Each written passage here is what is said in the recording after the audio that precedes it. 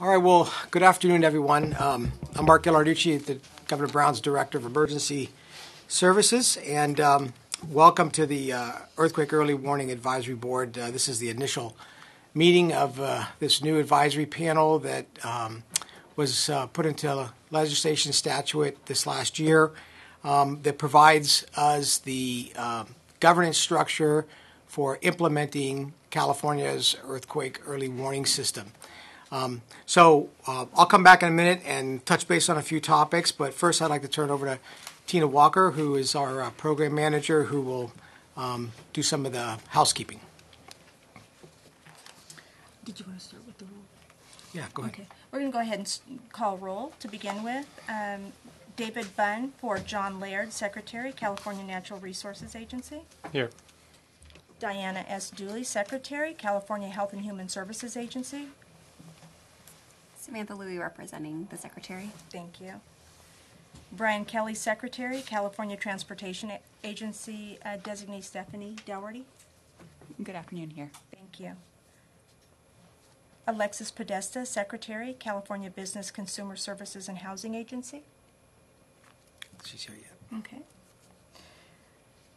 Barry Anderson, Vice President, Emergency Preparedness and Response for PG&E. Good afternoon here. Thank you. Ann Cronenberg, Executive Director, San Francisco Department of Emergency Management. Thank you. I'm here. Thank you.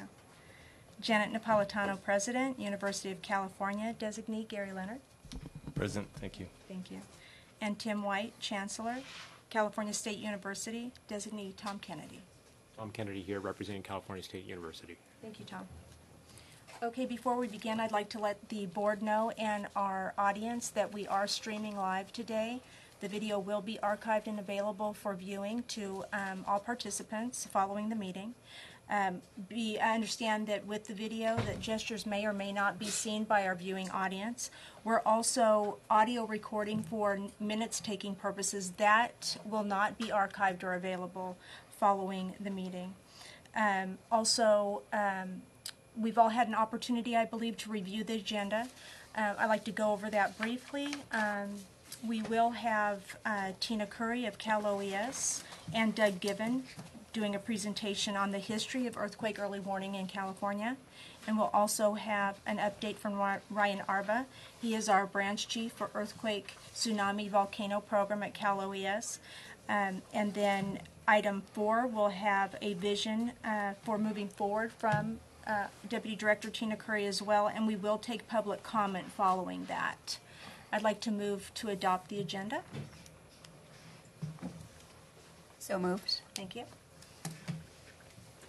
Second? Second. Thank you. Okay, great. Thank you, Tina. So before I ask Tina Curry to come up and kind of give us a little bit of a history, first of all, let me thank all of you and for your engagement, and for many individuals in the audience. This has really been a collaborative, concerted effort to establish this governance structure. Without stealing too much of Tina's thunder, there's been a lot of work that has been done over the years in California related to earthquake assessments, earthquake shaking, earthquake warning. And really what this does is it's, the whole saying that, your time will come. And in this case, the time has come to be able to pull all of this great work that has been done, all of this capability that has been established, and put it into a way that we can build a reliable, sustainable, and collaborative warning system that the public can count on, that our various public critical infrastructures, the various lines of business or health or telecommunications or transportation can count on to be able to react with some assurity, some high level of reliability, that those reaction actions will be the right things to do and will ultimately, while we know this is a life-saving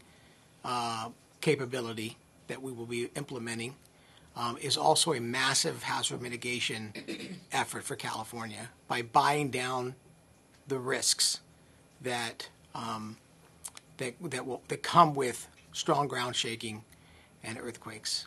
And we've learned from our partners, our colleagues in Japan and in Mexico and other parts of the world that have also implemented similar systems. We learn what works for them and what doesn't, best practices, and we learned that California is, as I often say, the nation state of California, a large and complex geography with many demographics and very, very challenging topographies to be able to get this system rolled out in an appropriate way that we can, again, deliver a reliable message is really where we're at. So I'm very excited about today. This has been a long time coming. I particularly want to thank Senator Hill's office, and they were very helpful and instrumental in helping with the meeting logistics today, but also, originally Senator Alex Padilla, now Secretary of State, initially putting legislation in for earthquake early warning, and then Senator Hill picking up on that and moving forward to establish this governance body. Now the big work begins with regards to taking all of our respective capabilities, and the board has been chosen because of your specific technical expertise or the areas that you would represent in your particular industry area, or possibly, specifically, the technical expertise you bring to the table. And my only ask of all of you is that you engage and we have a good dialogue, and we work together to ensure that this new system gets implemented. There has been funding. You'll learn about that in a little bit. And we haven't really waited since the legislation and the funding was made available by Governor Brown last year. There was $10 million made available as a sort of an jump start, so to speak. We've done a lot with that, and we are working closely with our partners in the federal government at the United States Geologic Survey and our partners in the academia, Caltech and Berkeley and other universities, to be able to build on the great work that they have done. There has been some federal funding, and as most government funding sources, as we all know, it is always subject to what's happening with the budget. So we're one of the challenges that we have in front of us is to continue to build this with some sustainable funding streams, so that we've got a system that is operational in many years to come. So with that, I would just, if I could, I would just like to go around to the board members. If you could just, introduce yourself, kind of talk about the agency that you represent and some of the areas, and give everybody sort of a sense of who's on the advisory panel. We'll start with you. Good afternoon. Stephanie Doherty. I'm the Deputy Secretary for Transportation Safety and Enforcement at the California State Transportation Agency. We collectively, under our agency umbrella, we have the California Highway Patrol, Caltrans, Department of Motor Vehicles, Office of Traffic Safety, California Transportation Commission. So clearly departments that have a role in infrastructure, public safety, emergency response, and will play a key role in coordinating in the event of an earthquake or other serious incident that would take use of this or make use of this system. Thank you very much. Good afternoon. David Bunn. I'm Director of Department of Conservation, here representing Natural Resources Secretary John Laird. The Department of Conservation contains several divisions, and key ones relevant to this is we have the California Geological Survey that's directed by the state geologist John Parrish, who's here in the audience, and frankly the real expert in our department on this topic. We also, maybe tangentially relevant, is we manage oil and gas and geothermal resources. We also work with counties in managing mine reclamation and other natural resources. Great. If we could just let the record reflect, the Secretary Podesta has arrived. And so, Secretary, we're just introducing ourselves and talk about your agency and what you oversee. Sure. And it's my turn. Yes, ma'am. Okay, great. Hey, everyone. So, thank you. So, my name is Alexis Podesta. I'm the Secretary of the Business Consumer Services and Housing Agency. We oversee 9 departments, one of which is the Seismic Safety Commission, and that puts us uniquely positioned here where we interface with consumers on the rest of everything we do. Plus, we've got the commission that we work with on a whole number of projects that many others here work on as well. I don't know how in depth we're. That's good. Okay, cool. Awesome. Thanks for being here. Sure. Good afternoon, everyone. My name is Samantha Louie. I'm an assistant secretary and representing Secretary Diana Dooley for the Health and Human Services Agency. Key departments and why we're really thrilled to be a part of this advisory committee are those that really impact the health and safety when we have emergency functions. So we have operations within the Department of Public Health as well as Emergency Medical Services Agency. A critical one that we are also going to monitor our overlap are the hospital security pieces, so with the Office of Statewide Healthcare Planning and Development. Look forward to continuing our partnership with you. Great. Thank you. It's great. Barry. Good afternoon. I'm Barry Anderson. My day job is running the distribution system for PG&E. I also have responsibilities for corporate-wide emergency management. My role here is to represent the utility industry. We have a real vital role with first responders after an earthquake to secure the gas system and really get the lights back on. So that's my role, and I'm really looking forward to it. Thanks for being here, Barry. Ann? Good afternoon. I'm Ann Cronenberg, Director of Emergency Management for the City and County of San Francisco. I'm honored to be on this board, and I want to thank Senator Hill and the whole Senate for choosing me to represent the counties. I know it's going to be shifting between north and south, and so I take this responsibility very seriously. We know that there will be a major earthquake, 99% certainty in the next 30 years, and it's one of the things that keeps me awake in my job at night. We do many things in emergency response. I sit on FEMA's National Advisory Committee. I'm on the Bay-RICS JPA. I chair the Bay Area UASI. So lots of different hats, but earthquakes are something that is very near and dear to my heart, and I'm very happy that this advisory group has been formed, and thank you. Thanks, Ann. Great to have you here. Hi, Gary Leonard. I'm part of the Office of President, Office of Risk Services within the University of California. As many of you probably know, we have 10 campuses and 5 medical centers throughout the state, many in major urban areas. We partner closely with the state partners and county partners in preparedness for natural disasters, earthquake being the one that we're all concerned about. So we're happy to be part of this panel as well, and we also have the research aspect that our Berkeley colleagues are involved with. Thank you. Good afternoon. I'm Tom Kennedy. I'm Chief of Architecture and Engineering for the California State University system. We're a 23-campus system representing from San Diego to Humboldt and every location in between. We have a diverse portfolio of buildings and a long history of seismic experiences and involvement. We also have a seismic review board. This is an independent advisory board that has been established for some 25 years now, helps us guide and manage and mitigate our risks and advise us on how to well position ourselves. Fantastic.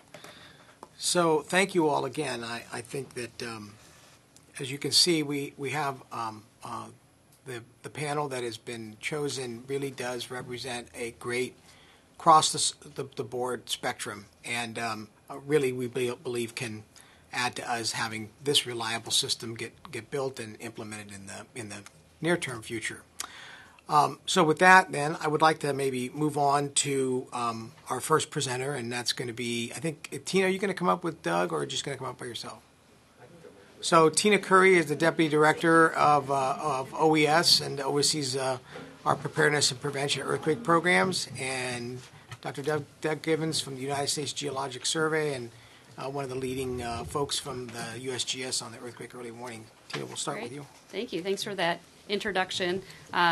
It's probably obvious is under my portfolio is earthquake preparedness for Cal OES in the state of California, but really here with the representation of you all as the board and the people in the room, there's been a lot of collective effort towards getting us to where we are today, and in this exciting initiative of earthquake early warning.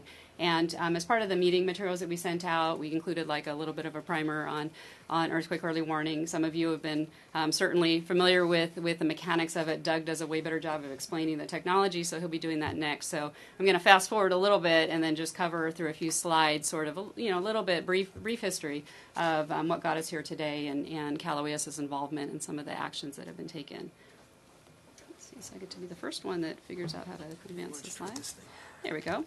So what's been done in California, and I know Doug will get into this, is there is what is now called a prototype system that's in place in California, has been in place for some time, that's allowing this to be tested. So the technology is in use and it's out there, and many users are getting to see what earthquake early warning will look like and what kind of how basically it will be presented in advance of a major quake. There's also been legislation that California has put into place over the last few years. Back in 2013, I believe, was the first bill, SB 135, which established Cal OES as the lead organization, working with many partners as it had been in the past. Really memorializing that to make sure that this happens in California. You have copies of these in your materials. The next bill, I don't recall exactly the year, it might have been 2015, was SB 494, and that bill established the Earthquake Safety Fund. And why that's important, and what we'll be talking about as we go through the meeting today, is the financing of this. Really, we want to be thoughtful, we want to think long term. We know how budgets work, we know how the economy works. How do we make sure that this is viable and sustainable in California for the long term, given the inevitable fluctuations? And again, as the director has said, the important mitigation that this technology, this capability will provide us to really prevent losses, save lives, protect property, and help us recover more quickly. Things we haven't been able to do before, and with the condition, with the environment of earthquakes as we've known them until now. And finally, SB 438 was signed in 2016, establishing the board and really kind of setting into motion some of the important governance aspects of this, to include a business plan and some other very specific elements that will make sure that we have the tools that we need to see this through. And Ryan Arba, our earthquake program manager, will be going through that process a little bit more. The director mentioned in the 2016-17 state budget last year, $10 million of general fund was authorized. We'll be talking to you about how that's been invested so far. There's also an implementation framework that's been written for California. We had a steering committee that preceded this board that was made up of many of the representatives that state, federal, private universities that have been working on not only earthquake readiness but also earthquake early warning, to start putting together the roadmap for how we get there in California, what's been done, how do we bring this together, what needs to be done ahead. So you have that as really a foundational document that we hope that you will take, and we'll move from that into the actions we need to implement this system. And finally, another item that might be of interest to you is what we call a benefit study that was conducted just in this past year. And what we wanted to do was look at, from the perspective of the ultimate users of the system, all the different industries you can imagine that you represent and that are out there, including the public, exactly how do they see, based on what they know and what they've heard and what they've experimented with, so to speak, where do the benefits lie, what do we need to examine in order to get there. So we have that available to you as well, and I'll talk a little bit in detail in the next slide about some of the results that came out of that. But again, it's looking at it from the perspective of ultimately the users of the system, what they see some of the opportunities and challenges are for earthquake early warning. So here's a little bit of the contents, if you will, of that implementation framework I mentioned. So it was developed by a steering committee that we had in place. As soon as that initial bill was signed, we wanted to get moving on establishing a forum for California to work on this together. It describes how the system will be rolled out for public use, building off the prototype that's continues to be in place. It talks about, and this is important, about how it's going to build upon something we currently have in California in terms of the technology. And Doug will describe this in more detail, I think, is we do have a seismic network in California, the California Integrated Seismic Network. It has been in place for years. It's been a partnership where different agencies bring together not only funding but expertise and their personnel to run this network for us to provide real-time earthquake information so that we know the magnitude, the location of earthquakes in California. So fortunately, earthquake early warning can be built on the backbone of that system in terms of the technology. And finally, a framework that talks about the system, who will be responsible for what, how the public and private sector will work together, and ultimately an implementation strategy. So that's a document that we hope you become familiar with that I think provides some a good foundation for our work ahead. And Tina, they have a link for that. They've Yes, given they a do. link to Yeah. those, so you can Yeah. drive that. Okay. Thank you for that. And then the benefit study included interviews of representatives from 14 different sectors that we determined were really integral to help us paint a picture of where we are today and where we need to go.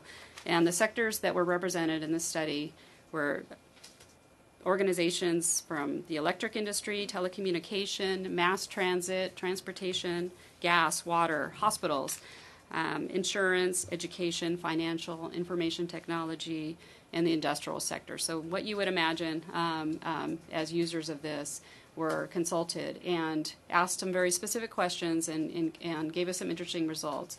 And that study concluded that, maybe not really surprising, is that pretty much across the board it was agreed there's a significant life safety benefit to this, meaning if we can get this into the hands of people, whether they are workforce members in the line of work at the time, school children, those of us just in society, if we can get that warning to them, they can definitely see there's a benefit there for that sort of mass distribution of the signal. System standards are important. There needs to be some assurance that this system will perform when the time comes, that it was reliable and to the best that we can, that it's going to provide accurate information, because we are expecting that really important decisions, whether they be automated or human, are going to occur based on these warnings. So there's an expectation of reliability. That was something that really rose to the top from the respondents. It is viewed as a major public safety infrastructure project, and we need to approach it that way. So I think, your consult with your expertise in infrastructure, I think will really help us do the right things and look out for the important elements of something similar to this. It's liability protection is concerned. What happens when we get this warning? What does that mean in that arena? It should be viewed as something that's available to the public, that's available to everyone, and the need for stable and consistent funding. So this really validated a lot of things that we expected or had experienced for those of us who've been working on this for a while, some working out a lot longer than me, but most recently myself included, and some new things, that rose to the top that was very interesting. So this was good data for us to have, again, to carry out the work that we're going to do from here. So we just wanted to let you know that these things are available to help this board move forward. Now this is probably impossible to read, so sorry about the eye chart here, but we wanted to let you know that as part of the governance legislation and also as part of our implementation framework, we created really what we thought would be the best organization. This is, for lack of a better term, your workforce that's going to be putting this together and all the components therein. So there's you as the advisory board, there's the CalOES earthquake program, the staff that are members of that are all here. We were able to get some new positions with the budget allocation, so we're very grateful for that. The other agencies that you represent, Seismic Safety, Department of Conservation, that are already working in the earthquake space together as partners with us. Obviously, our federal partners, our universities, all bringing together all of that earthquake, that great work that's been done on earthquake early warning and just earthquake preparedness in general, reflected in an organization structure for this particular endeavor. So a lot of what has been done that we're going to be talking about up to this point has been in what we call the system operations, building the network, getting the sensors in the ground, the things that have to absolutely be in place before we can make this available to the public has been a huge focus. Also, we have this integrated seismic network. We had that. It has its own governance structure already. We wanted to use, it was important to use as much as we already have, not reinvent the wheel, and carry out earthquake early warning through that structure. And then there's some other areas that are equally important, but maybe less developed, that we want to use this program, use this governance process to really get it developed as much as we can, so that they can work together and really see us through implementation. Research and development, clearly something that's needed. We want to define that, make sure that we have the right participants, the right way to drive that, through existing forums or new ones if we need them. Finance and investment, we'll be talking about that. And then education and training, which is a wide swath of things. Some of the obvious would be, how do we coach the public and what to do when they get a warning? What does it mean? You can imagine other warning systems that are in your lives now. People need to know what to do when they receive this, and the wording of that is critical. All these things that have to be really in place and working correctly when those few seconds is what we'll get.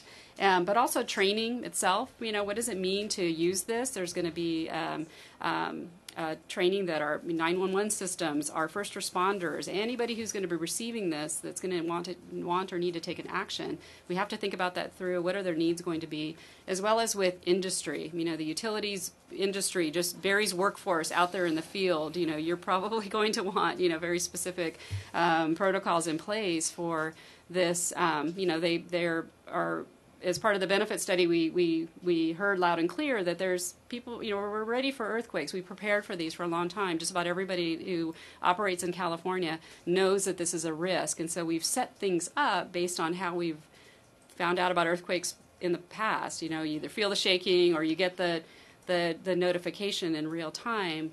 And so now it's not a matter of just turning that switch on 20 seconds earlier. There's very different type of actions that we would expect would happen with early warning. So the training of across the board. So that's a really big component that we're working to define better and put the right organization together. But that can't be emphasized enough. I think that education component and how far and wide it spans. So that was really, I guess, the end of my presentation, kind of leading us up to sort of what got us here. I'll turn it over to Doug to talk about and you might want to do this yourself, just sort of the technical part and all the great work that USGS and their partners have been doing. Sure. Yeah, thank you, Tina. First, I want to emphasize that I'm not from Washington, D.C. I'm a native Californian, born and raised. My degrees are from your fine institutions. So don't hate me for being from the federal government. But I am going to give the federal government perspective on this project. We've been at it for a while. I'm going to cheat. To try and keep the slide count down, I put like 5 slides worth of information on this one slide. So in the sort of the center left there, you see a flow chart from left to right showing the 5 major components that are needed for a viable earthquake early warning capability. You need sensors in the field. And we've determined how dense that sensor array needs to be. And you can see the map on the right showing the stations that are currently in the ground in the dark spots. The green spots are those that are in the ground but need to be upgraded to contribute. And the yellow are the notional spots. So don't hold us to that. You can see they're in a kind of a grid pattern. You go out into the field and you find out, oh, can't put it there, got to move it a bit. So, but that's the approximate distribution of stations that we're talking about. And as part of the federal perspective, our goal is to do a 3-state system to protect the entire West Coast. So California is obviously a critical part of that. Most of the risk is concentrated in the state of California, but we can't ignore the other states because obviously the earthquakes don't respect our geographic boundaries. And that includes integration ultimately with Mexico to the south, and we're already working with the Canadians to the north. Sensor network data has to come into the central processing sites through field telemetry. That can be difficult to accomplish and expensive to operate over the long term. So the more we can ride other existing telecom systems, the better off we are. We are using multiple technologies to do that.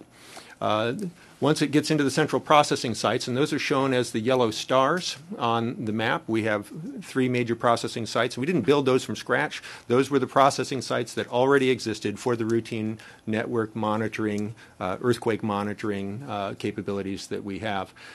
In the United States, there are many regional seismic networks. On the West Coast, there are basically 3, Northern California, Southern California, and the Pacific Northwest. So those have been operating for quite a long time, and CalOES has been financially supporting the operation of the California networks since 2001. Central processing, there's a lot that has to go on there. The data has to be collected. Scientific algorithms scan over the data, determine that an earthquake has begun, its size, the potential impacts, determine whether or not an alert or a notification of some sort should go out.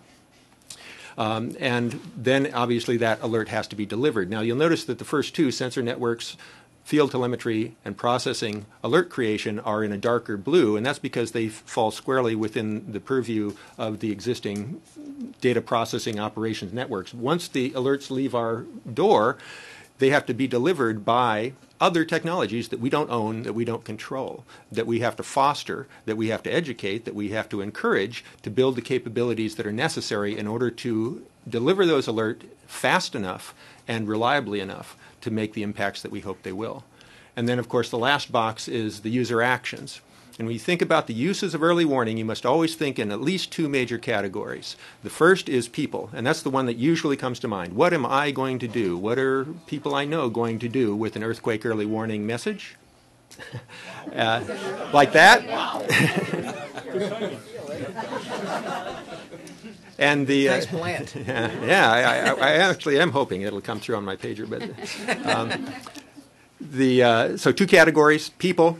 But the other is things, automatic systems, trains, elevators, factory lines, and that's, again, outside of our domain. We must encourage the real users to make the business case that's something that is worthwhile for them to do, and also to encourage the development of industrial partners, companies who will make it their business to enable earthquake early warning activities to mitigate the hazard and loss of life and injuries in various settings.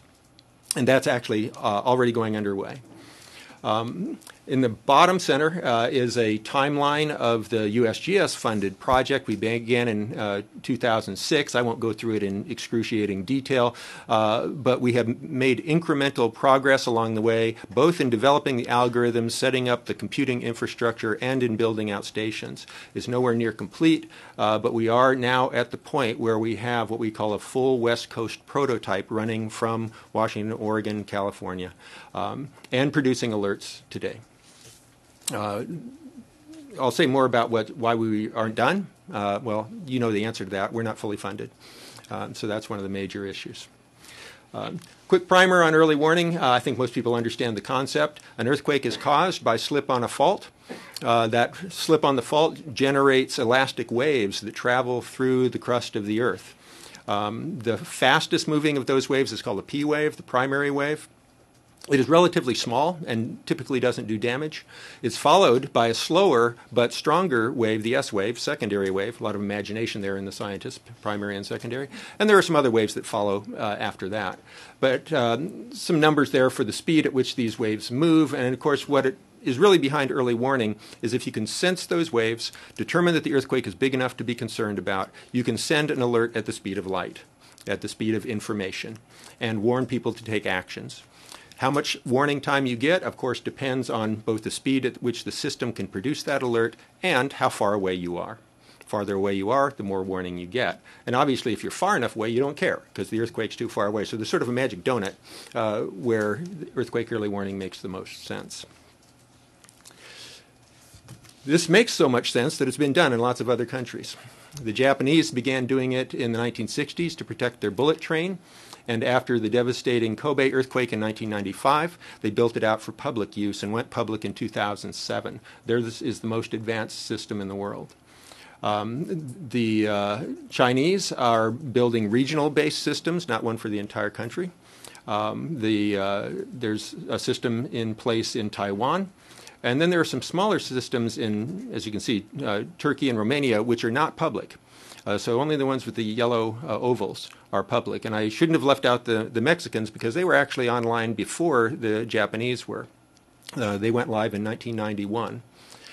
Without exception, these systems were motivated by large killer earthquakes that gave those societies the impetus to invest in earthquake early warning. It's our goal that USGS does not, or not USGS, the U.S. does not follow that path, but we build our system before the big earthquake, not after the big earthquake. Here's a mesmerizing video, so if you go to sleep on this, you may not hear what I'm saying, but the point of this is that earthquakes are complex beasts. That video, by the way, is the shakeout scenario, magnitude 7.8. It's running 12 times real time. But the thing to note is that it starts down near the Salton Sea and it ruptures the San Andreas for about 180 miles northwestward. And so we tend to think of where was the earthquake, and we get a spot on the map. Big earthquakes are not a spot on the map. They are a length of fault. And you have to account for that if you are going to do earthquake early warning properly for large earthquakes. So big earthquakes on a point, they rupture a large length of earthquake. In this particular case, it's a unilateral rupture, only breaking in one direction. It could break in two directions. It could jump faults. It could light up a second fault. Earthquakes can be extremely complicated. So we have to account for all of that, and the system that we're building effectively tries to do scientific modeling of the earthquake in real time as it happens. The bad news, though, is that a big earthquake doesn't necessarily start out big. You can't tell how big it's going to be when it starts. You can't tell how big it is until it's over. It may stop, it may keep on running, and there's no way a priori, based on the signal you've seen so far, to figure out which is going to be the case. Also, the affected area is not just a simple circle or donut around the fault. So look at the LA Basin in this simulation. Notice this red tongue that comes out and lights up LA and Ventura basins. That's a result of basin amplification effects. And so that has to be taken into account too when you're determining, okay, who do I warn? Who's going to meet some kind of threshold for alerting? So it is quite a complicated thing given the geologic amplification that can occur. I'm going to show you a simpler idea here. This is a piece of software that we give to our what we call beta users, industry partners who are interested in exploring the possibilities of the early warning system. So we give them this piece of software which receives the alerts from the Shake Alert system. I don't think I've used that word before. That's what we call the system at large, is Shake Alert. So here's that same earthquake, 7.8, starting down near the Salton Sea. The yellow circle is the P wave, the red circle is the S wave, and the red dot is the epicenter. But the earthquake ruptures northwestward, as I said. Now, for the LA area, and this simulation is a countdown timer and an estimate for that little blue house in the LA area, you got 61 seconds, but it's far away. So it's not going to have much impact. The estimated shaking is light. But as the earthquake proceeds, more energy is released, more waves are coming from that fault as it ruptures. And 37 seconds before the S wave arrives, the estimate is now moderate shaking. But as the fault continues to grow towards us at the blue house in LA, the estimate of shaking grows. And then finally, 5 seconds before the strongest shaking arrives, the estimate is jumped up to an estimate of very strong shaking. So again, this is to emphasize that it's not a trivial problem either for the scientists or for alerting, because most alert processes are a single thing. There's going to be a hurricane. We're done. That's all you need to know in this area. Or there's going to be tornadoes. But in this case, we probably have to alert successively larger and larger areas as the earthquake grows. and that adds some complexity to the alerting problem. Back to sort of the nuts and bolts of what we've got. What we're running today is called the production prototype version 1.2 of the Shake Alert system. You've heard some of these times before. We went live in California in 2016. We added the Pacific Northwest in April. And we've now got a full West Coast prototype system. And that involves processing centers. I showed you those yellow stars earlier. We've laid the West Coast on its side. The stars have turned orange. And then the diagram with all the arrows and boxes, that's the shock and awe slide. This is a sophisticated system that is built for redundance. And so it's not economically viable to send the ground motion information from every sensor to every site. It's too much data to move. So each of the local processing centers processes the data for the sensors in its local regional area. But once they've scanned the real-time waveforms or time series, the ground motions, they produce what we call parameters derived from that. And those parameters can be fully shared among all the sites. And so we've got a very redundant system, and alerts will be created and delivered even in the absence of any number of those processing centers. And we actually had an example of that. There was a fire in one of the processing centers, took that one down, and the system went forward with no hiccups at all. And then ultimately there are public-facing servers. Those too are redundant and multiple, so that if you are receiving your alerts from Southern California and for whatever reason you lose comm to that center, you just switch over to Northern California or to Seattle in order to get your feed. The stations are shown again in the dots. The state of California, we have slated for about 740 stations. I'm sorry, let me make sure I match the dots here. And I'll do it upside down. We're planning for about 1,675 stations in the 3 states.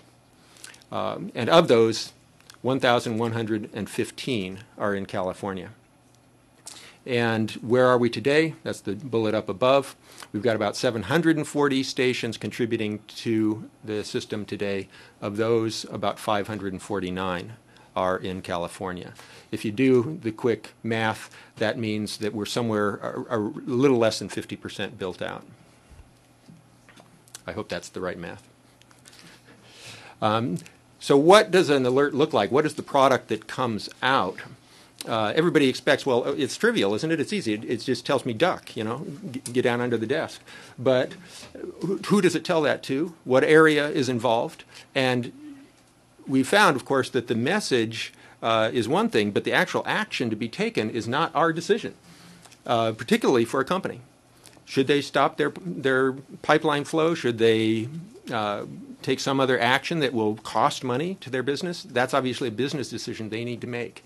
And we need to give them enough information to make that decision, not just a yes-no kind of alert. So the first dot there is the event source parameters. If a user is sophisticated enough to take the source information, begins as a point source but ultimately grows into what we call finite fault, the fact that there's a line as the fault grows, they can do their own calculation about what the effects might be at their location to their facilities using what are called ground motion prediction equations. Now, not everybody's that sophisticated, so the next product down is ground motion intensity maps, where we use our best ground motion prediction equations to make a map of what the expected impacts of that earthquake will be. And the value that most folks are familiar with are modified Mercalli intensities, but we could calculate that for expected acceleration or velocity or whatever makes engineering sense for an end user. But we can simplify that and simply set a threshold and say, okay, for MMI 6, we're going to tell the public. We can put that boundary anywhere we want, but then we can draw a polygon describing that boundary, and that would be a much more simplified kind of alert product. And so you can see in these mock-ups various ways of drawing boundaries around the areas at different shaking levels. So alert polygons are what are really needed for public alerting. We're talking, as I'll talk about in a minute, to the cell carriers. So CAP formatted, which is Common Alert Protocol. It's an existing format for sending emergency information to the cell carriers.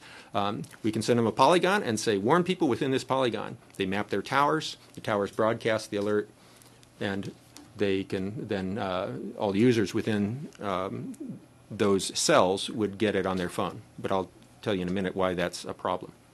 And then any other products or formats that might be needed for specific users, we could also potentially generate. All right, so I alluded to some issues with phones. Y'all have a phone, probably a smartphone. You get Amber alerts, you get severe weather alerts, and why not earthquake early warning alerts? Well, the problem is the mechanisms by which those other alerts come to you are too slow for earthquake early warning. They were designed without earthquake early warning in mind. And so they take tens of seconds to maybe even minutes. And you may have been in a room where you got an Amber alert, and some people get it. Oh, yeah, we're all on Verizon. And then later, the AT&T people get them. And it comes in at different times. And that is because there is no regulatory requirement on speed of delivery for these alerts through what is called wireless emergency alert. So that's a problem. But our intention is to send the alerts out through every available telecommunications technology. The internet, of course, it can be fast and high volume, but it's fragile and is likely to go down either because of physical damage or traffic after a big earthquake. Well, if we're really early warning, we should get the alerts out before the big earthquake, but what about the aftershocks? So we have to take that into account. What I was talking about before, the cell system is run by FEMA's IPAWS, Integrated Public Alert and Warning System. It's an aggregator. It takes those alerts and then redistributes them out through many means, one of which is cell phones. WEA, Wireless Emergency Alert, is the cell phone technology for doing that. And we are working closely with the cell carriers to develop the necessary standards to be implemented in the cell industry to allow those very fast alerts. But the process for making that technological change within the cell system, we're told, will take 3 to 7 years. So we're starting now. Over-the-top apps, why can't I just get a tweet? Same problem, volume. If you try to notify hundreds of thousands of people simultaneously, the technologies will slow down and somebody will get the alerts late. Push notifications are the technology behind those over-the-top apps, same problems. But another very promising technology is radio and television broadcast. They're already there, there are already transmitters, and you can send digital data over those airwaves in order to get the alerts to folks. The only thing you really need for that to be viable is a receiver. And so it has to be either received by a purpose-built device or perhaps a set-top box, but all that's technology stuff in industry, and they're going to have either a business case or some other reason, incentive, to do those technological changes. All right. And then the final slide is sort of the bad news. What are some of the constraints holding us back from doing earthquake early warning today? The most obvious is funding. But even with adequate funding, we're having difficulty with staffing. Government jobs are sometimes not attractive to IT tech kinds of folks, so that can be a problem. And then, of course, we're in currently in a federal hiring freeze, which is also a difficulty. We sent up some waivers, got permission to hire, but given the current federal budget that suggests, or the current president's proposed budget that suggests zeroing out the earthquake program, management is reluctant to hire into those perhaps gloomy future forecasts of our budget. The earthquake physics are a constraint. I've already explained those. Sensor coverage we're not completely built out, as you well know, and in order to get built out, we're finding that there are many barriers in the way, not the least of which are getting access, permits, and environmental okays to go into sites. Much of the land in California is controlled by federal government, and there are very stringent environmental requirements. We can't just go dig a hole in the ground. We've got to go through a big process, make sure we're not disturbing an Indian burial ground, for example. So there are real constraints there. Likewise, in telemetry, we have to put infrastructure out in the field with all those same issues. And the plan that we have, and that we have always done with our seismic networks, is to have a diversity of paths back, to use many different technologies to get the data back to the processing centers. We're continuing to pursue that strategy, but it still does mean that we need cooperators. We carry data over other people's comm systems, and we want to continue that model and need the help of the state to access some of the resources they have for telecom. The detection and alert, that's a scientific problem of how you very rapidly detect an earthquake, decide reliably that it is a big earthquake before you pull the trigger and send the alert out. So there's work being done there, but no system will be perfect, and there will be missed, faults, and late alerts in the system. And so that has to be part of the messaging and training forward to the people, so that a false alert does not result in loss of confidence in the system. One of the closest analogs to that kind of thing, we think, is probably weather reports. Sometimes you're told it's going to rain and it doesn't. Well, people still know how to cope with that kind of information. Actually, another good analogy is that you're not going to decide whether somebody cancels their picnic, right? You just tell them what the chance of the rain is. It's up to them to decide whether to cancel the picnic. So that's part of the training and education part, is to allow companies and people to make educated choices about what to do. Now, in the case of the very short time you have for earthquake early warning, we hope that it's just a knee-jerk response, drop, cover, and hold on. But again, for business, it's going to be a little more complex than that. System testing, we've got some challenges there. We'd like to fully test the system with every possible huge earthquake that could happen in California, except we haven't had that many. And so we don't have a historical record that we can run through. We do have a test suite. We've got over 100 earthquakes, noise glitches, problem, noise, all sorts of things that we do run through the system to try and test it as best we can. And we're also working on synthetics, although frankly the science to create synthetic ground motions is not well enough advanced to do adequate testing. So that's a challenge. Mass notification I've already talked about. Public response, training and education we've alluded to. That's actually a huge component to this and was not in the USGS's original technical implementation plan. But we do now have a joint committee on communication, education, and training that is working very actively, including social scientists, to determine the best way to educate people, the best way to convey the limitations and capabilities of the system and what they should do. And they've recently, haven't quite finished, but they've got a report that says what is the optimal sound to make for a cell phone, what voice instructions should come from the cell phone, what text should pop up on the cell phone. So that's going to be science-based, not just ad hoc. And then finally, the user implementations we've talked about, too, in the industrial sector. They're going to have the tools to make informed decisions as a business, whether or not they take an action or not. And one of the reasons that some of our earliest adopters are organizations like BART, Bay Area Rapid Transit, is that the cost of a derailed train is huge, and the cost of a slowed down train is very small. So it's a very simple calculation for them to make.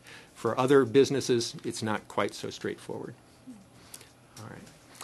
I think that's enough. Thank you for your attention, and I don't know where we go from here. Okay, well, let me thank you guys very much. Good jobs. Questions from the board for either of these presenters? Yeah, well, it's excellent presentations. My question is more about the, you mentioned an initial earthquake can kind of be uncontrolled or understood in terms of its path. Is that the same way aftershocks work, or are they more predictable? Aftershocks are no more predictable one-on-one. They're statistically more predictable because we've seen many aftershock patterns, and we know approximately how aftershock sequences behave. But we don't know that there will be, for example, if there were a magnitude 7.8, there will undoubtedly be several magnitude 6 and greater aftershocks. But we would have no way of knowing a priori where those would be. And that's important because Tina mentioned the workforce, and after a catastrophic earthquake in California, mutual aid is going to be very, very vital, and so the aftershock component with several workers up in bucket trucks and down in holes doing work, across the utility industry is going to be critical. That's why I had interest in the aftershock component. Sure, yeah, and that's why we're worried about the internet as a delivery mechanism, because we do realize that there will be actually more vulnerability after the big earthquake. Buildings will be weakened, crews will be out in the field, emergency responders will be crawling around in precariously, damaged buildings. So there's a lot of fragility that's introduced that wasn't there before. So what is the threshold in which somebody would receive a notification or the early warning system would be activated? Because presumably the ground's sort of always moving, right? So at what point does it trigger the warning? Well, what you're asking is at what threshold would we make a public alert? Right. And the answer is it's to be determined. It's expert groups like this and others, including the social scientists, who will help us make that determination. And one way to think about it is that's just one audience, and we will have to determine at what level we make a public alert that will light up everyone. But there will certainly be other users that will want different levels. That are more fragile or maybe more tolerant. We don't know. And so we have to just recognize that we're tracking the earthquake, we're characterizing what the effects will be, and then we'll basically have to customize alerts for various uses. Hopefully we do that better than the weather folks. Yeah. But there really is there's an active discussion right now about, do you only alert those people who are in the area that's likely to be damaged, or do you alert everybody who will feel it?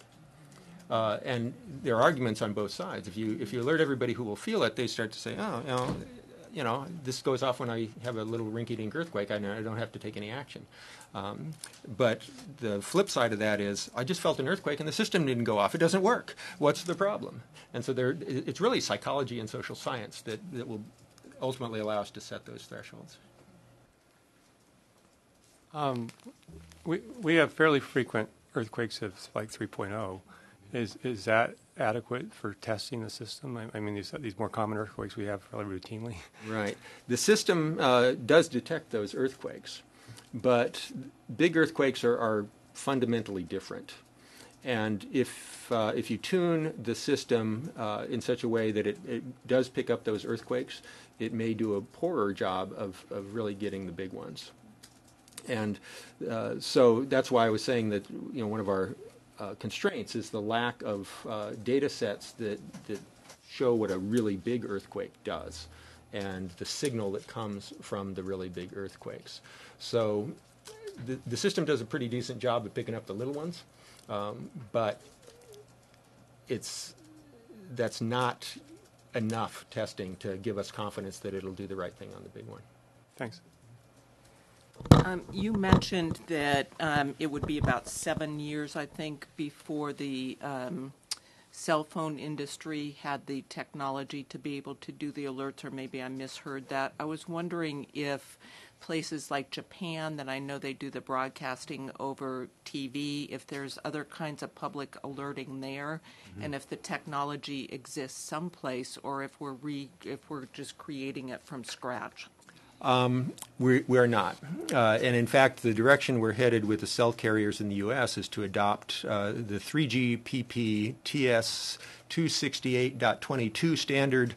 Is that impressive? It's probably wrong. I probably got that wrong. But anyway, there is an existing international standard for rapid notification. And it's actually called the ETWS, the Earthquake and Tsunami Warning System. And that's what was implemented by the Japanese. And that's what is the current standard on the table in these discussions with the cell carriers. So we're not inventing it from scratch. We're basically adopting an existing standard, customizing it for the U.S., but even that is going to have that 3 to 5 year timeline, maybe 7.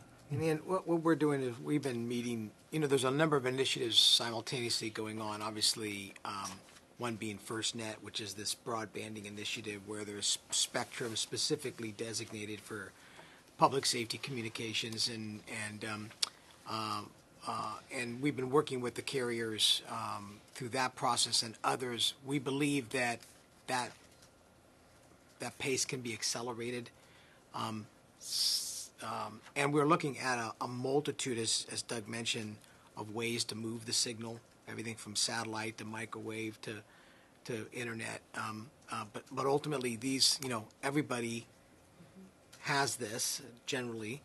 And, what in 10 years or 15 years or whatever, maybe these will all be sense. I mean, who knows how it's going to go with regards to that. But in recent meetings with some of the executives of the providers, I think they've got more capability necessarily that they're necessarily willing to roll out quite yet.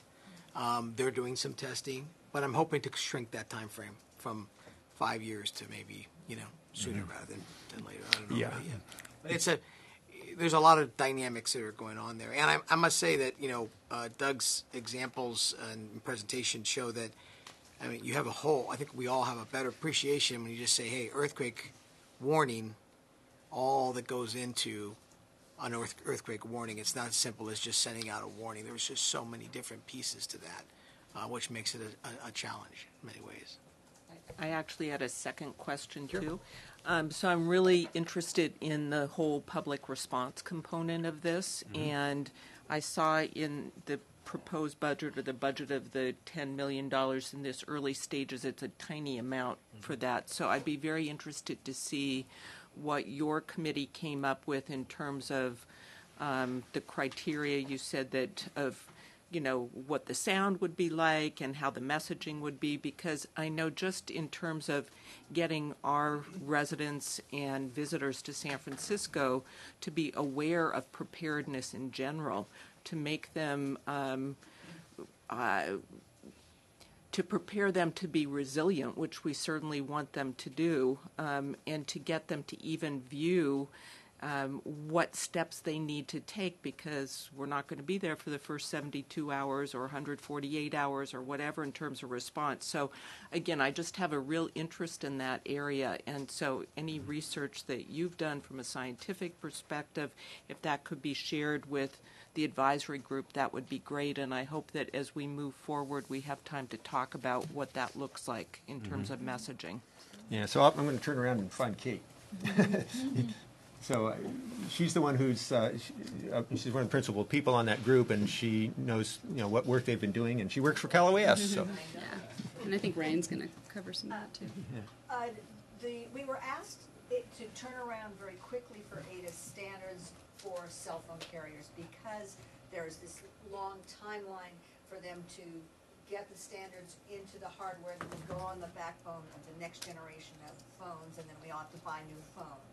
So we had to come up with some very simple answers very quickly. There were also quite a few constraints that the social science would prefer is not there in terms of what makes a warning that people are likely to take up. And right now, what the cell phone carriers are offering us is a much more blunt instrument, but this is like a phase one. As time goes on, we hope to be able to improve it. So the committee, with the help of some social scientists on the committee, came up with what are to a large extent, our best practice ideas about what the message should be initially, what's going to be hard baked into this first generation. We would like to see testing done of this initial message.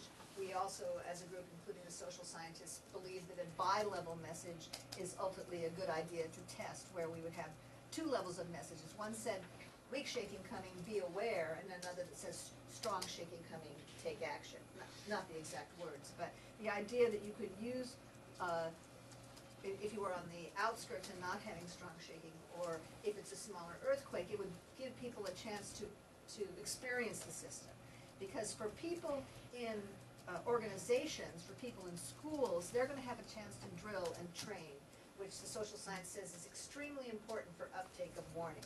For the person who their phone goes off and they have never really looked at early warning before, their tendency is going to be do social milling and go, well, wonder what this is, let's seek more information, and rather than take action. So initially, getting people used to the system and trained and drilled in environments we do have control over is going to be very important to uptake. And we have, right now, Cal OES is undertaking a literature review and gap analysis of where the social science hasn't looked at certain questions we're going to need answers. But this initial standard we're giving to ADAS is based on our experience and best practice and a very small amount of research that was done by the USGS on earthquake early warning messaging. But a lot of it extrapolates from other larger warning message, from earthquake and hurricane and so forth. But it's, we're engaged right now in the next few months. We'll complete this initial literature review and gap analysis of the kinds of social science that still needs to be pursued. Thank you. Great, thanks. David? Yeah, I just want to ask a question about the cell service. I mean, another component of the cell service, we work a lot in rural areas. There's still large numbers of the state that don't have cell service. Yeah, absolutely. And so I don't know if they might want a gap analysis of where we have no cell service overlaid with, where earthquake zones overlaid with important infrastructure that might be at risk and other things. Yeah, it's a great point, and in fact, exactly what we're doing with this FirstNet initiative and statewide, because under FirstNet, the idea is that you're going to have a provider. This is a U.S. Department of Commerce initiative. AT&T was awarded the nationwide contract for this FirstNet initiative, and the fact of the matter is, while AT&T has a lot of area, they don't have all of the area, and you're right. We have, in fact, not just withstanding cell service, we're still up on dial-up service in parts of California. So broadbanding is a whole another factor that we need to take into consideration. And I think that really one of the ideas for the committee to consider as we move forward is sort of helping to prioritize maybe where we're going to maybe do these test beds or roll out this system. Probably not realistic to think that we will have a statewide rollout at the same time. We have probably regional rollouts, and we'll be able to give the operators the opportunity to test these in some markets, and then we'll work in those markets. But there's the business side. We're talking about what does an individual do when they get it.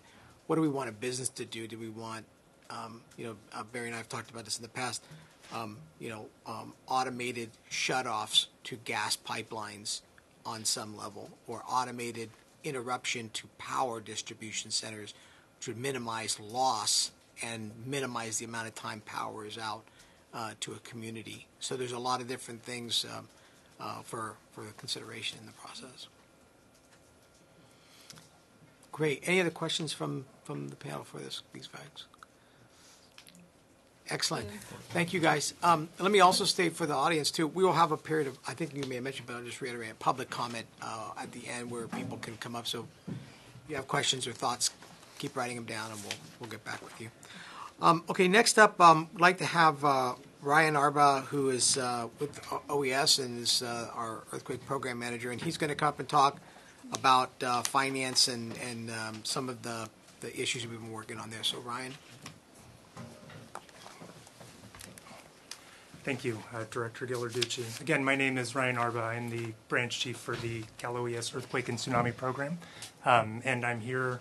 At least my specific portion of the presentation today is to demonstrate how we are spending the $10 million, which was budgeted to us through the state budgeting process for this year.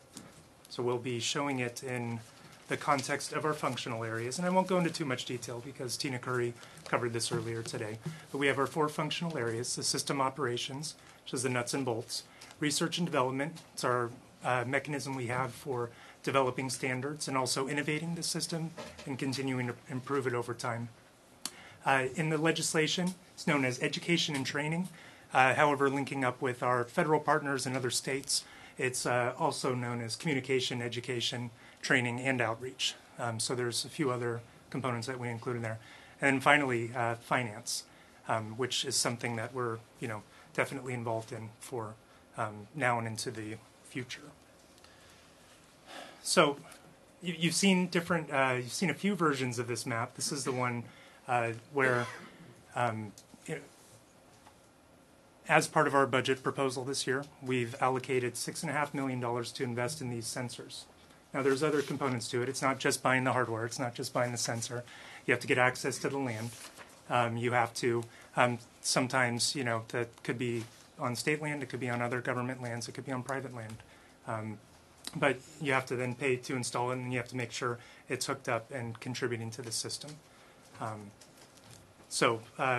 With that, I wanted to show an image of what one of these sensors would look like.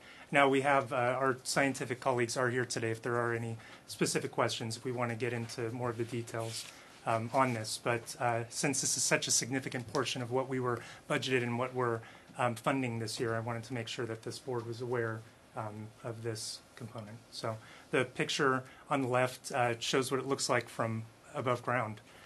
My team and I had the opportunity a few months ago to be able to go out and see one of these sites as they were being installed. Just so you have a picture in your mind, this is about a 20 by 30 foot footprint. However, the two components are somewhere in the neighborhood of 3 foot by 3 foot. They're spaced apart from each other in order to allow the electricity unit not to conflict with the seismic sensor. So you're aware, as we've mentioned our partners earlier today, California is funding 4 different institutions through this in order to install install and upgrade 183 sensors. Our state partners, the California Geologic Survey, UC Berkeley, the U.S. Geologic Survey, and Caltech are all going to be contributing over the next 2 years to help make this contribution for the build-out. So Doug went into this in great detail, so I won't. Yes, in fact, the cell phone alert has certainly been something that's been, all the possibilities that we're trying to speed up with them greatly. But what I want to talk about is 2 ways that we're looking through our research and development functional work area to innovate in helping make these more delivery mechanisms available, as well as making the system as reliable as possible. So the first one is our datacast pilot. And what this is we've created a partnership with the California Public Television stations. We've selected 5 stations for this initial pilot. And the idea is to use the additional bandwidth that was left over when we converted from analog television to digital television. So real easy way to say this is instead of sending it over the internet, there's a chance that we can use that TV signal. So if you had an antenna on your house to receive your TV, we could also set out receivers in order to receive the signal. Our hope with that is that there will be greater control and, again, allow for a more reliable signal in some areas of the state.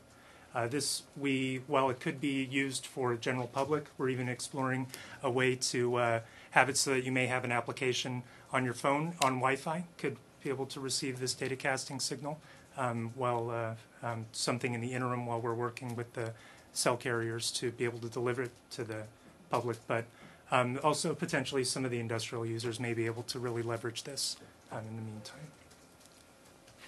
And this through, and again, because PBS has a public mission, there's no cost to the state at this point to be able to use this mechanism. So it's a very, very small dollar amount in order to what we're hoping has a potential for a very high impact.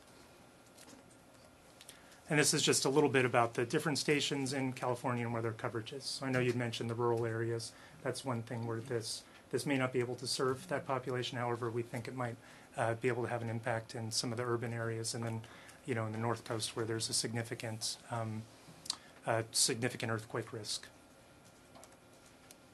We also have our state microwave network. The state microwave backbone is a system that Cal OES has overall governance for that is generally used through the public safety public safety group, so your first responders, to communicate over radio and for many other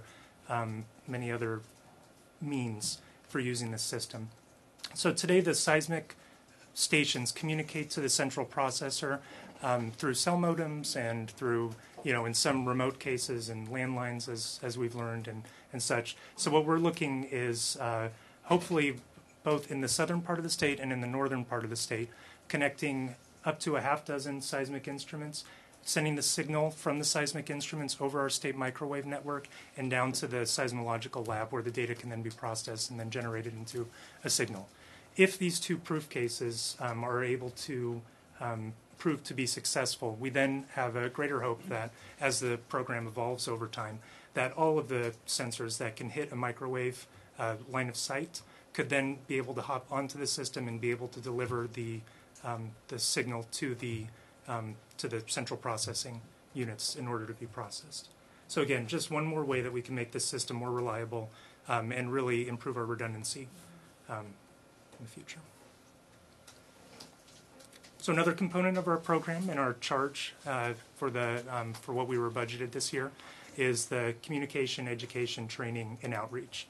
Our big goal with the funding we received, a little shy of $2.5 million for this, is to use it for public service announcements. And we're working with the California Broadcasters Association, which has the opportunity to produce these PSAs at a discounted rate. So you get a 3-to-1 return for, it's compared to going on to the broadcasters directly ourselves. And again, we'll be developing what these PSAs would look like, and again, with our partners and with our different community members, and that's something that we'll be definitely keeping you briefed on over time. Community engagement is also very important, something that our staff at Cal OES will be doing as we look at what our rollout options are. Over time, we'll be wanting to work with the community leaders in order to determine where those, how to best engage with your communities and learn, especially how we can best leverage this system for the public. So the business plan, again, per our legislation, we have a report due to the legislature in February of 2018. The components include 4 parts. We have a cost analysis and proposed funding options, program roles, and an expected program schedule, and finally a risk analysis. And Director, if I may, for a minute, we have our Blue Sky contractors, so I just wanted to make sure he was invited up. He's still here. Okay, great. We are fortunate enough to have Tim Gage, our former State of California Finance Director, who will be working with us on this program. So he'll come up and just give a quick update on what his program is doing. Welcome, Tim. Great. Thanks, Ryan. Hello, all of the members of the advisory committee. I'm Tim Gage with Blue Sky Consulting Group. My colleague Katrina Connolly is here with me today as well. We're getting started on this process and looking forward to working with Cal OES, all of its partners, and all of you in terms of advancing the business plan for the rollout of the earthquake emergency alert system. As you can tell from the discussion here today, a lot of moving parts, a lot of pieces in motion, and so we're in the process of getting our arms around that, so that then we can map out for the legislature and the broader public what the picture should look like, hopefully, going forward. One of the key components, obviously, it has been mentioned several times, and that is funding. So one of the things that we'll be particularly focused on is what's an appropriate approach in terms of funding.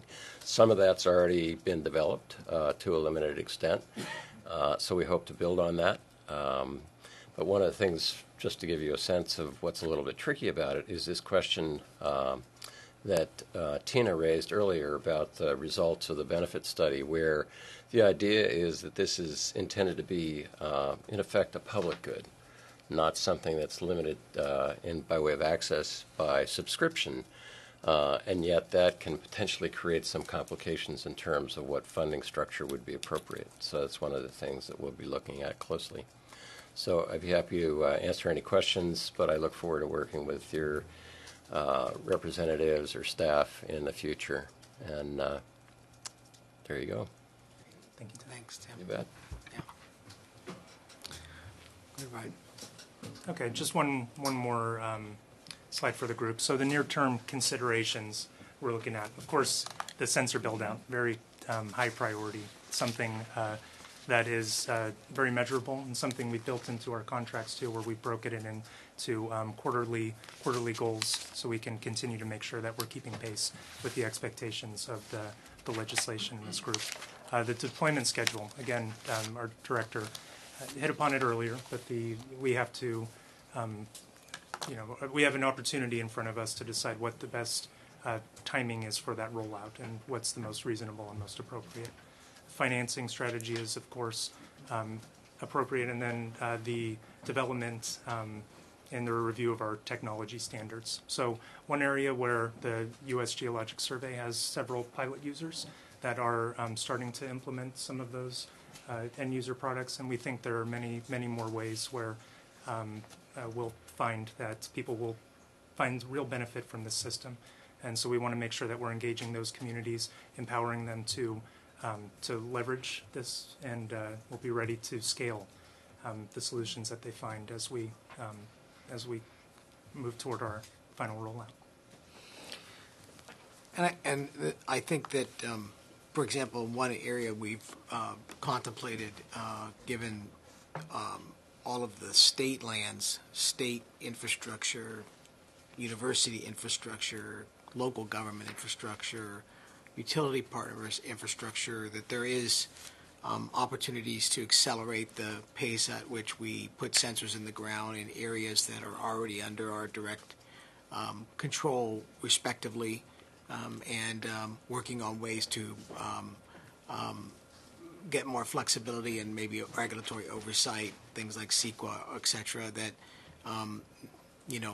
may be necessary, but we could maybe look to find some relief in those areas. The other thing is working on streamlining any extra costs that may be associated by using state lands or our partners at the university system or even local government, et cetera, that this, for the public good and because of the urgency of the need of putting them in the ground, is something that we as the state family would move forward, or working with our local counterparts to move forward with rapidly. So there's a couple of areas that we as the committee can consider as we move forward with regards to discussions from the operation of the research and development group, and or certainly in financing. We obviously want to make a dollar stretch, and our ability to leverage as much of that, or clear any bureaucracy in saving that will save dollars, to be able to actually take the dollars we do have available and put them into operation of this system is critical. In addition, we are looking at different grants and opportunities. Federal lands is a little bit more difficult. You have a NEPA requirement usually, and you sometimes federal grant dollars are not that we could possibly obtain. Hazard mitigation or other kinds of efforts are limited with regards to use in a federal setting.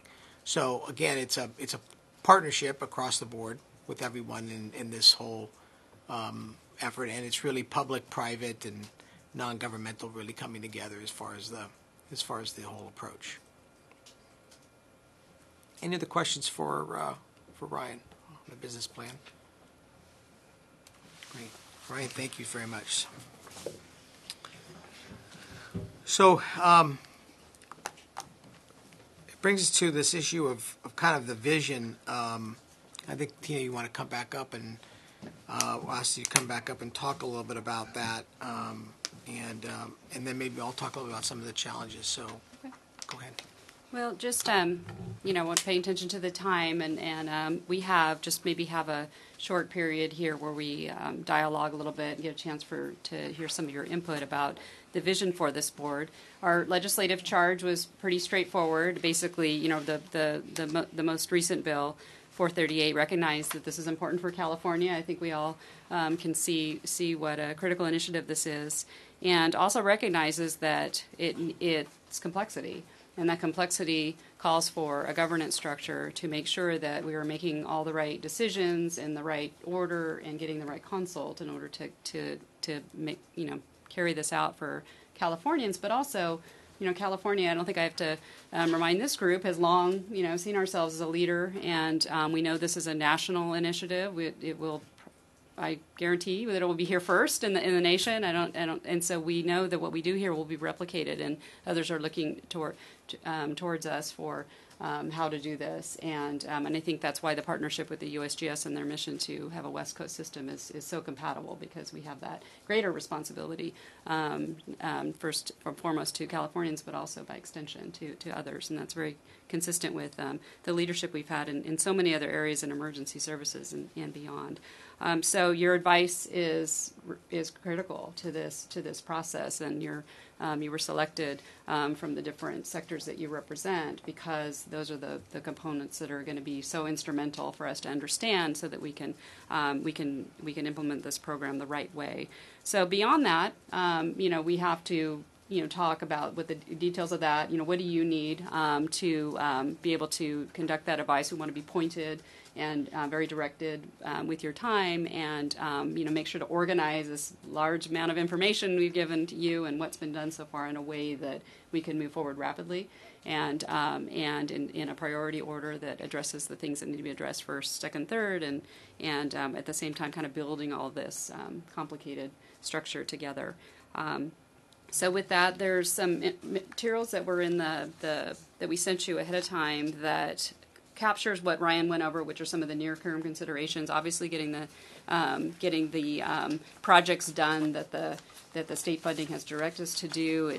Hopefully, that makes sense. That we would need the sensor network first and foremost. There's some complications with that in terms of doing something on the scale of this.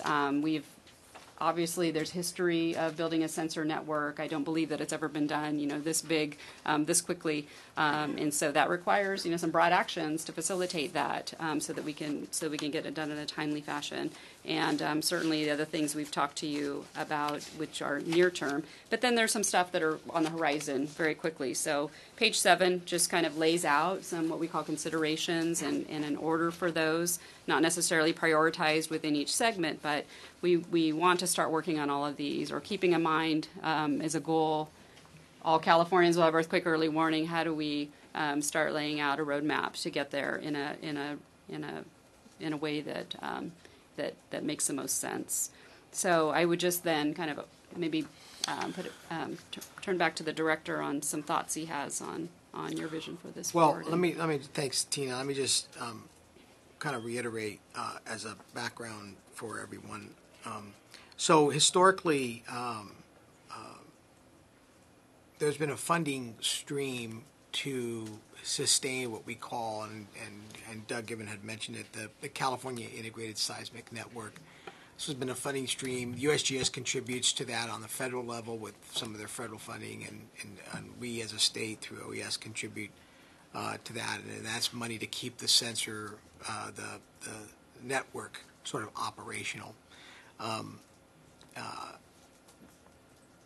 The earthquake early warning is sort of the build out from that. It's the next level up, and requires a lot of focused financing to support that. There's been a lot of sort of review. What Tim and his team are doing now in the business plan and looking at the financing is to sort of confirm the projected numbers that have been sort of professed by the various working groups. Something we're in the neighborhood of 28-30 million to get the whole system fully where we need to. That's building out the rest of the 50% of the network and doing all the things that we just talked about for the last hour or so. And roughly around 15 million or so annually to keep the system operational, sensors up to date, and continued R&D, and making sure that we have enough staffing across the board. Doug mentioned a number of things and challenges with regards to staffing and other kinds of challenges. We certainly are also looking at, from our role as the state's Homeland Security Agency, the concerns of cybersecurity as we roll this system out, and ensuring that whatever does get implemented is a system that is as redundant as, or as capable as possible against any potential cyber attack. And so all of those are factors and standards that need to be built into the system. We're working closely with the telecom industry on that particular point as well.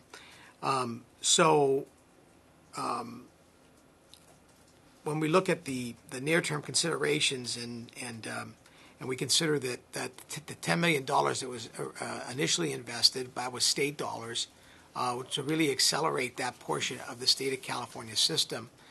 In the past year and a half or 2 years, I think there's been about, I'm going to say something, correct me if I'm wrong, Doug, something like 10 to $16 million of federal dollars that were pumped in congressional appropriations. These have all been great to accelerate a lot of the federal dollars supporting the state system, but also to build out the Pacific Northwest and Oregon and Washington.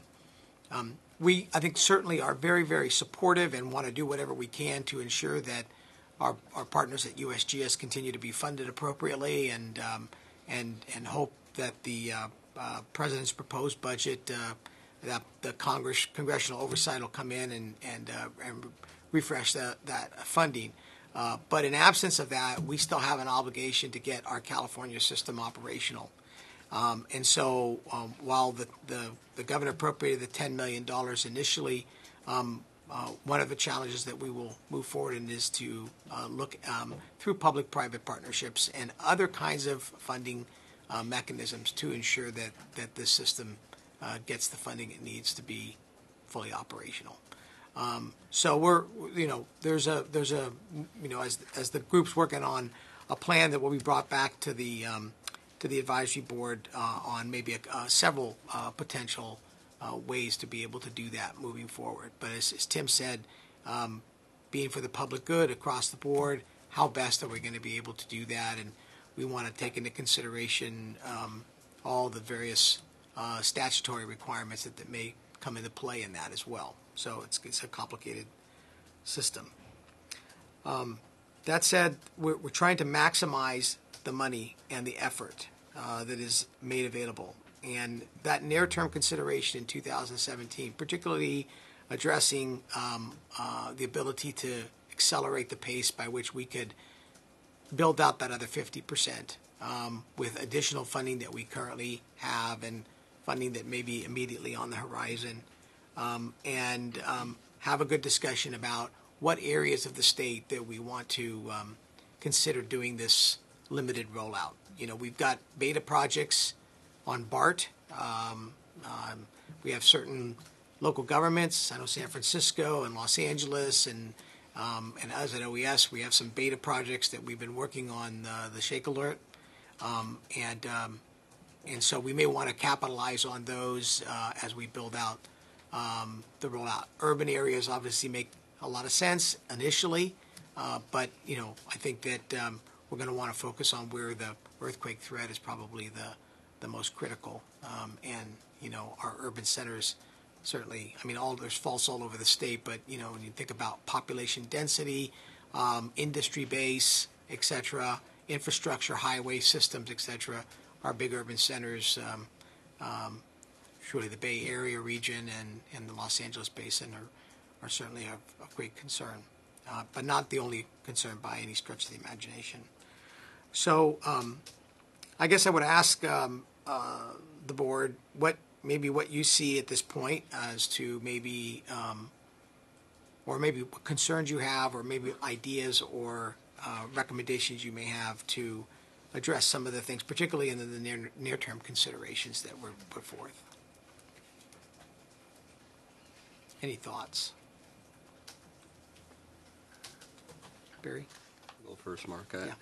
I think Doug said it well. There's a lot of moving parts, and getting an understanding on what are the most critical success factors early on, and getting visibility into that.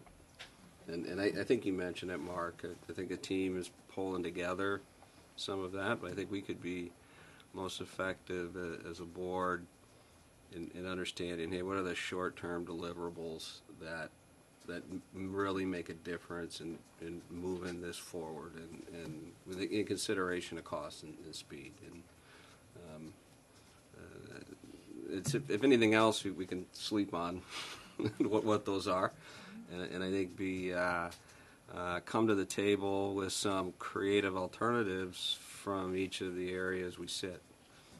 Because I think there's, you mentioned, land, and we, between all of us, probably cover. Most of the state. Is interesting with the map up there showing where the sensors should go. It's very similar to the map of assets I have in distribution across the service territory of PG&E. So I think there's a lot of commonality here, but I don't know if that is, like I said, is that a major obstacle or not? It could be medium. Yeah, no one wants to jump up and say, "Oh, yeah, we can do this, that, and the other thing." But we want you to. Okay. Well, I see that Cal State Fullerton is part of one of the campuses that is dealing with that research, the tone of this, and if you think about it, most of the campuses are a small city, a microcosm on that early warning, which we have, but the technology may have that lag. But we're kind of a market for that. We also have a living lab concept where I would expect that this would fall right into an academic program that would go hand in hand to test this out, set this up before it gets rolled out to a broader general public. It seems to be a positive there. You had mentioned the overlap of locations. It doesn't have to be on flat land. Sounds like it could be on a hillside, unbuildable sites otherwise. I don't know how that map outlines with where our campuses and off-campus centers are, but that may, I think, for all of us, be a possibility to consider. It's a 20 by 30. There's a lot of flexibility, and we've got a lot of hills.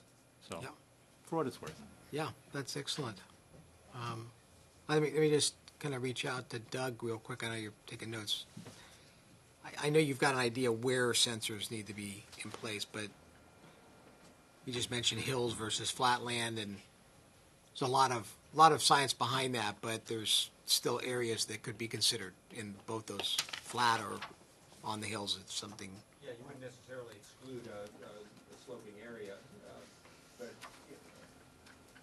as far as I know, NEPA would still have to be done, whether it's a slope or a flat spot, and that's one of the major impediments to making progress. I should probably defer to the network operator sitting behind me. They know a lot more about this. Yeah. But I think maybe one of the things for the advisory board which could be beneficial is to maybe have the operators present to us some of the criteria that's required for putting a sensor in the ground and some of the areas that would work to help build out that other 50%. And then we can overlay those with areas where we all have jurisdictional lands, and then whether or not they're saturated already or where we can build out further. And then I think it would give the members of the committee the ability to go back to their respective agencies and figure out how maybe best to make that work out. Because there could be, I think, certainly we are cognizant and aware of both CEQA and NEPA. Sometimes it applies in one, sometimes it doesn't apply in another, and so we want to work through those as well. So if that would be, I think, a good deliverable. Any other thoughts, questions? I'm just curious, do we know in terms of the complete full public rollout what the dollar amount would be on that? I mean, we're talking this current year with $10 million. We're going to be able to install, I think I read 183 new and or renovated sites. If we're looking to 2,000 total, which I think I also read, we have a big gap to still go. The way I see it, it's more than half that we still have to put in. So I'd love to have the what the director said, the analysis of where those should go, and that would be really interesting. But I'd also like to know what ultimately how much money do we need, and also how much money do you need annually then to actually make sure to maintain them? Right.